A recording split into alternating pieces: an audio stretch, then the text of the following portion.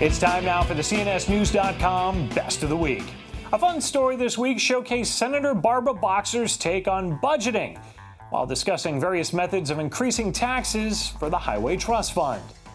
And there is absolutely no way we're going to cut spending, so it's going to have to be a creative way to fund this. Creative, just not creative cost-cutting. A theme that was echoed earlier this week at Powell Elementary School in Washington, D.C. That's where President Obama released his budget this week. It combines proposals for more than $1.1 trillion in tax increases. Now, that doesn't mean that there aren't some cuts worth mentioning. Among them, the budget does eliminate funding for abstinence education. That's in the cuts, consolidations, and savings portion of the budget. Our budget is about choices. It's about our values.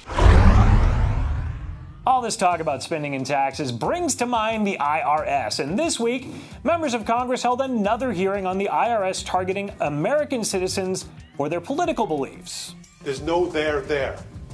There's no smoking gun except for a cap gun.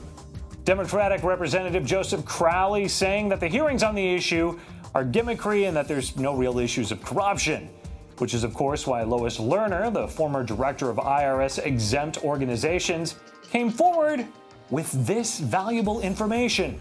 On the advice of my counsel, I respectfully exercise my Fifth Amendment right and decline to answer that question. Because innocent officials always invoke the right against self-incrimination when talking about government agency actions. Well, more informative than Lois Lerner was the Democrats who recently listed for us Hillary Clinton's accomplishments as Secretary of State.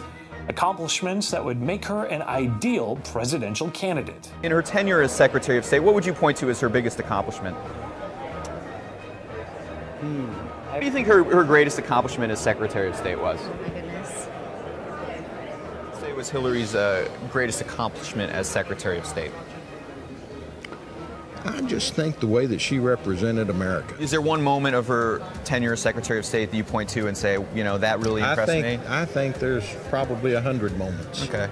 I'm not trying to avoid the question. No.